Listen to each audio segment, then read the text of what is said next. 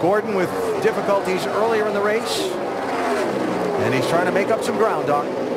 And basically putting that spring rubber in the rear really helped Jeff Gordon be able to get off the corner. Maybe a little bit too little, too late, but obviously much better than the first half of the race, and trying to move in on possibly a top 10 finish right now, holding on to 14th position. Oh, Junior.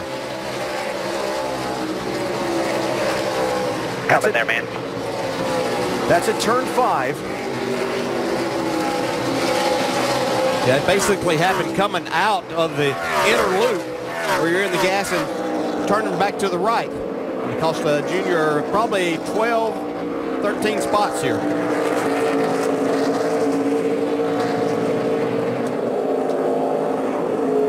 He was running 10th. We'll see where he falls in line now as he comes to the start-finish line. Here's a look. It looks like he just came out of there a little too high, not much grip. There's a lane and a half there is about all that you have. It looked like he might have just got, as he came out of that inner loop, just a little bit on the high side, and as you try to go to the power, got out from under.